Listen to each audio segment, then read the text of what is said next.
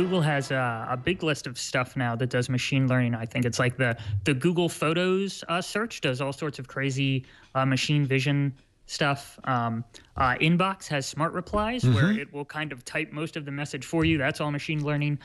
They are doing, their crazy Go thing, which they're going to take on. They did beat the fourth best Go player. Now they're going to try to beat the best Go player in the world.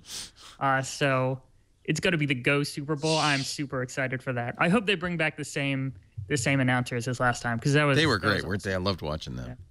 But do you agree, Stacey, that I mean, I think this is where innovation happens, is you take existing stuff and you add, in this case, intelligence to it.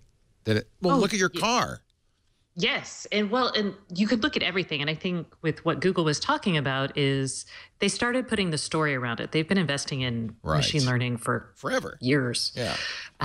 And the stuff that people are trying to do with this is freaking amazing.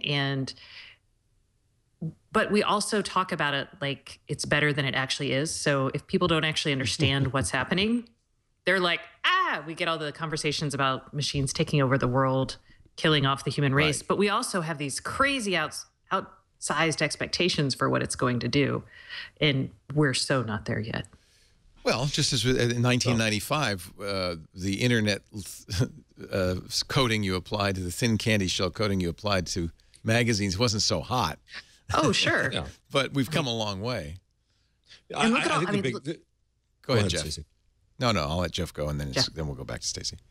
No, I think the big thing that I see is that in a machine learning world, in a conversational world, where it can anticipate your questions, get you answers, it disambiguates media so much more. Yeah. There's no need to go to a destination. There's no need to go to a place to get something. If the machine can get it for you and can anticipate your needs and bring it to you, which is great. It'll be wonderful. But where do we put ourselves, support our brands, and all that? Very unknown. And that's what people are struggling with, isn't it? Oh, you bet. I think there's Google Now, which is not the smartest thing, but it is smart. That offers me websites that I visit a lot. It offers me the topics I'm interested in, like Kim Kardashian.